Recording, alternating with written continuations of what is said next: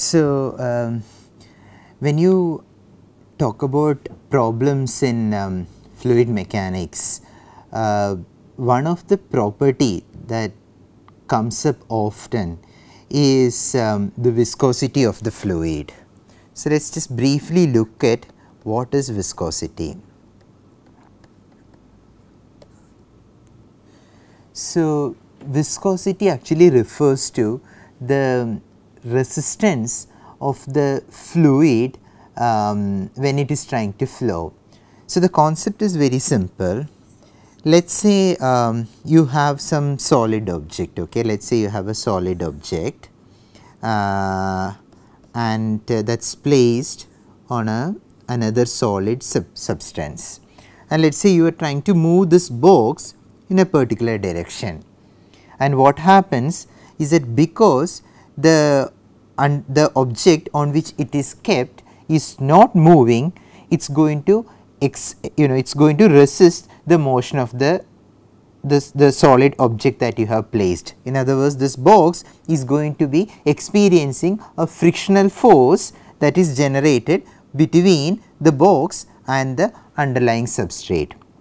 Similarly, if you have some wall, let us say, and then there is fluid on top of it, if the fluid on top of this wall is trying to move, the wall is going to offer some resistance, okay. It is going to generate some frictional resistance, and viscosity exactly characterizes that resistance. Now, the point is that you can imagine that the fluid that is above the wall is constituted by various layers of the fluid. Let us say the way I have drawn these lines, okay. So, this is layer 1, this is layer 2, layer 3, layer 4, layer 5 and so on. So, the wall is going to give some resistance to the layer that we have numbered as 1.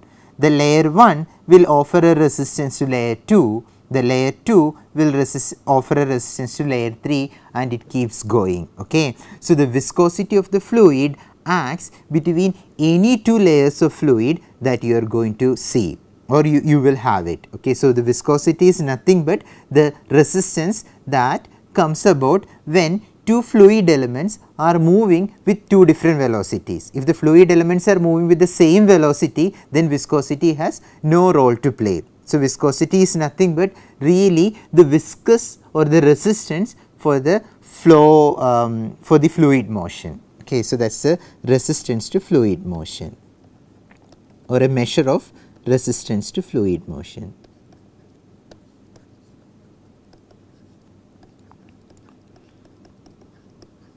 So, how does one calculate this? Okay.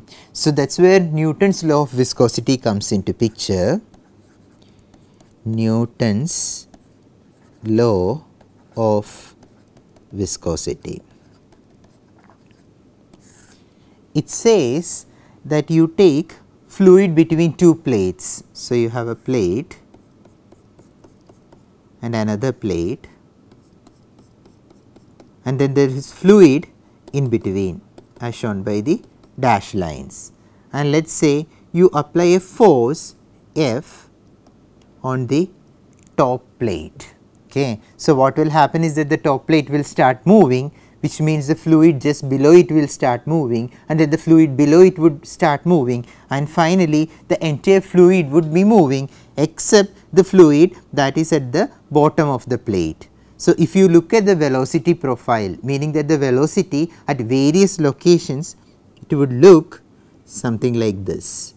So, the top plate would be moving with a velocity almost with the velocity as that of the top plate, then the next layer would move with a slower velocity, the next layer will be even slower, and that keeps going till the last layer is not moving. So, this is how the velocity profile is going to look like. Let us say to get that you have applied a force F, then you can define a shear stress as the force that you have applied per unit area, where A is the area of this plate, okay. So, A is the area. So, force per unit area tells you the shear stress. The strain rate is defined as, let us say this velocity at the top is u and the plates are separated by a distance h, then u by h is the strain rate, and Newton's law of viscosity tells you that F by A is equal to viscosity times u by h. Okay. Typically shear stress is denoted by tau, and that is equal to mu times u by h.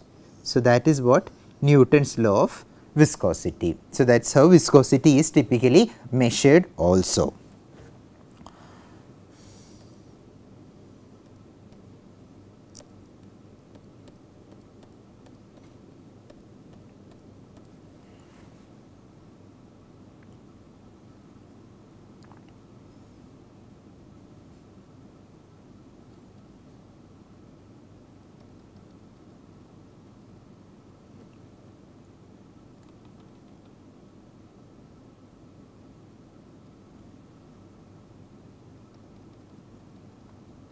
Okay.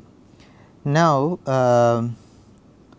so what is, so shear stress is nothing but the force that you have applied, right. So, it is a measure of force per unit area. What does strain rate indicate?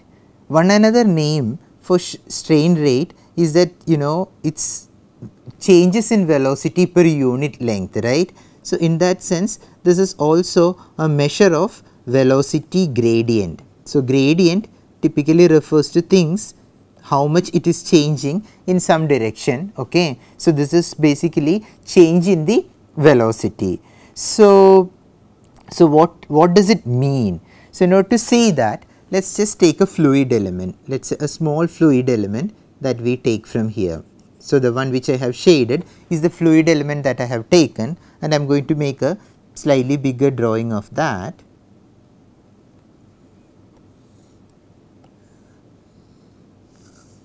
Let us say that is the fluid element that we have considered. Let us call that axis x,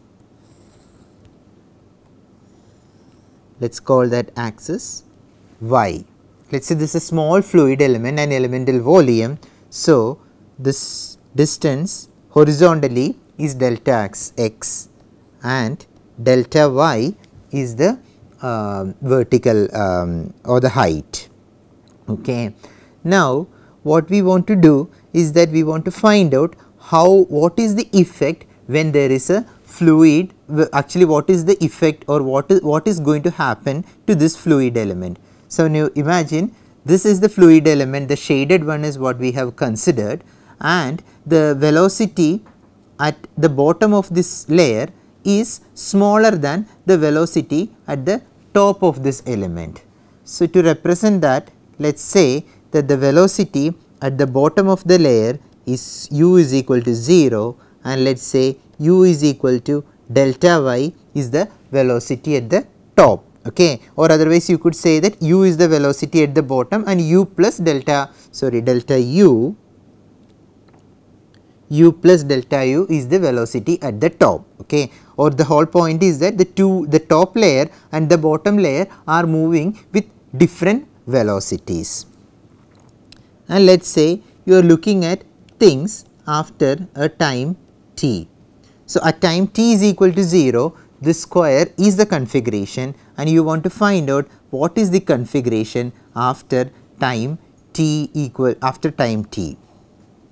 So, now we have assumed that the bottom line, okay, having a velocity u is equal to 0. So, that means that if I look at this corner after time t, it is going to be there. If I look at this corner, that corner is again going to be at the same place after time t. But if I look at this top corner, that is going to move with a velocity u, and it will cover a distance u times t in time t. So, the point that I have marked as the red dot would be somewhere else after some time. Okay. So, after some time this point that is marked as the red dot would have moved to a new point. Similarly, let us say the point that I have marked as the cross would move to a different point because the top layer is moving. In other words, the shape would look